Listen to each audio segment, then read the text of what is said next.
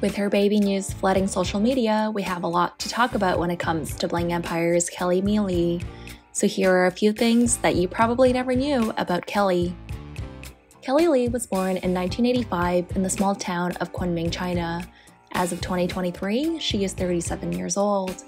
When Kelly was 10 years old, her family moved to Chicago. While there, her mother raised her as a single parent, while Kelly's father returned to China to find work.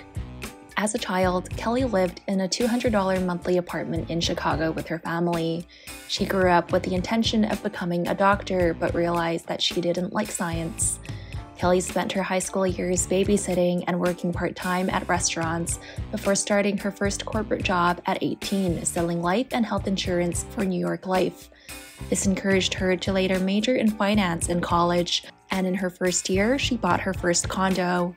At 21, Kelly dropped out of college and moved to Los Angeles with no job, no plan, and just enough money for a month's rent. While in LA, she started working at a development company.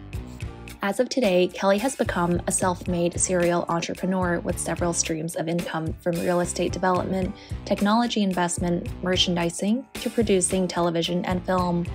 Kelly is currently the executive of a media and production company called Organic Media Group.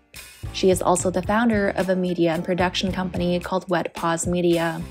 More recently, she has also founded a nonprofit organization called Golden Boy Society Community, dedicated to giving back to the AAPI community.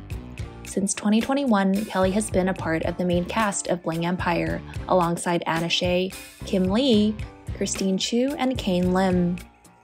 Kelly used to be married to Lin Miao, the CEO of a texting company. They lived an extravagant life, spending lavishly. But one day, the government showed up and took everything from them, and her ex-husband was arrested.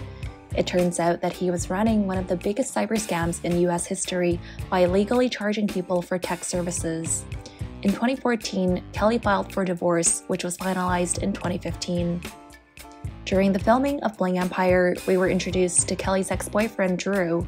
Throughout the seasons, we see the pair try to work through their issues, like going to couples counseling, but things did come to an end as we had hoped.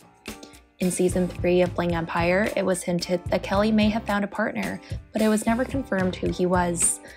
It was later revealed that she was pregnant, even though we still didn't know who her partner was, with many of us speculating that it was Drew.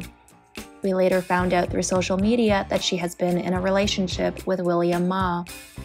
We saw that there was a lavish baby shower attended by some Bling Empire and Selling Sunset stars, and the pair recently welcomed their first child.